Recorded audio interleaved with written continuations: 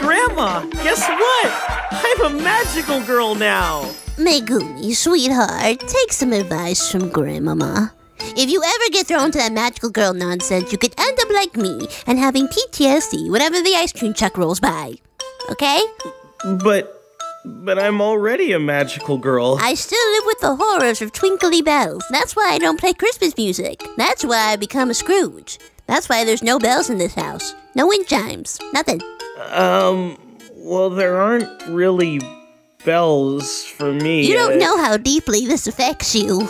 It'll even affect you, especially that guy in the tuxedo. I wanted him, but he went out with that floozy princess lady. That's not very nice to say about someone, Grandma. And what's worse is that you can fall in love as a magical girl. That's right. You ever see those magical girls? Well, Grandmama had to deal with the magical boys. And either they were gay, or they would give you useless advice that didn't help you at all.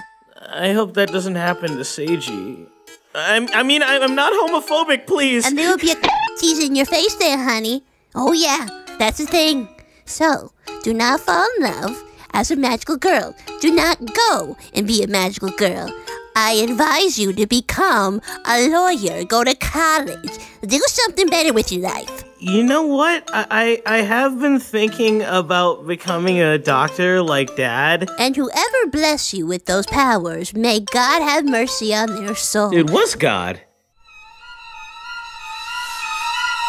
Well then, I'm sorry to tell you then, you're sugar bean. Grandma